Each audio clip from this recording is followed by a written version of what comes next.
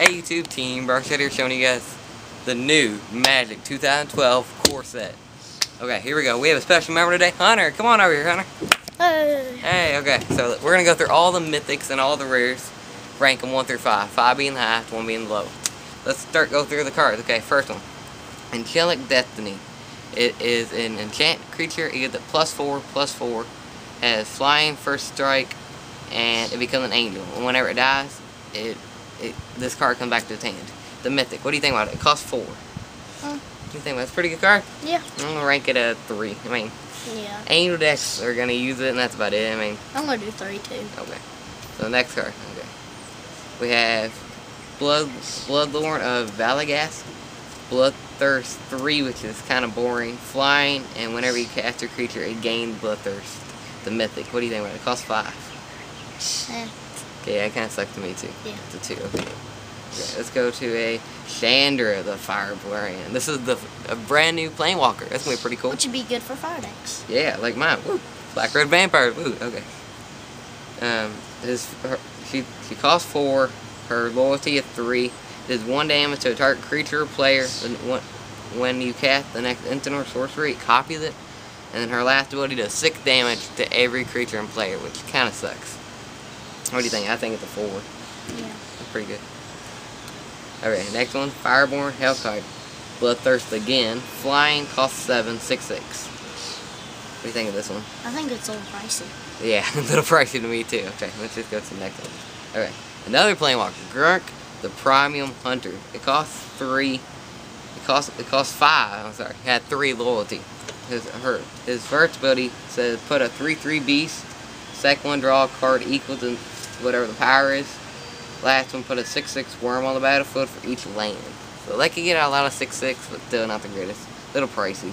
What do you think it? I'm gonna say about 3. 2 or 3. Okay. Next one we got a reprint Planewalker. This will be good for your deck. Yeah, white deck. Gideon Jurd. Gideon Jurd, pretty good. Makes human soldiers.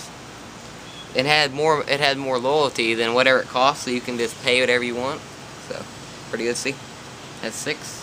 All the abilities either plus or minus. So the big ability stays at 0. It's gonna be a pretty good one. Okay. We have to go through a few more. We're almost already out of time. That's epic. Okay. Inferno Titan again, another reprint from the last core set. This guy whipped a lot of people's butt, so make a good card. It's about a 3 or 4. Okay, next one. Next one we got Jace. Woo. New Jace. Oh, 5. That's gonna be hard. Yeah, it's gotta be 5. Yeah, you'll probably never beat it. It costs 5. It ain't as good as the old one that had 4 abilities, but this one's still amazing. This one is. It's gonna be worth $30, $40. It's gonna be a good card. Watch out for that one. That's gonna be a good one.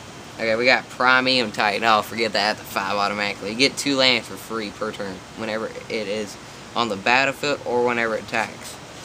It's a bad. It costs 6, 6/6 trample. Oh, that card bad.